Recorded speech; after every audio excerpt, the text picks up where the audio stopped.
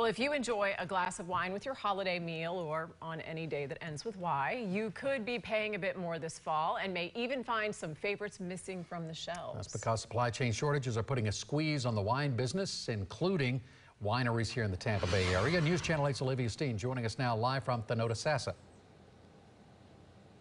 Well, wineries like Keel and Curly Winery are having issues finding these glass bottles. I'm told they have enough for the next month, but they're afraid after that, the supply may run dry.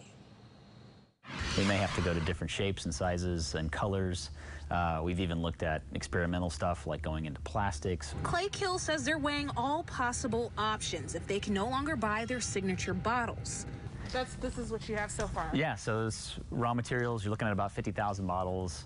This is about a month's worth for us. So yeah, we have one more shipment this size coming in. That'll be the last one. And we don't know where the next one's coming from after that.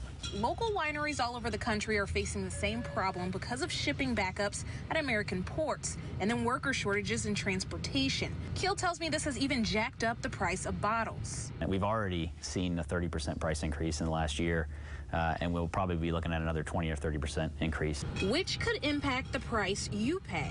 In the meantime, Keel says they've had to work with other small wineries and breweries to source materials, share them, and work together to get through it.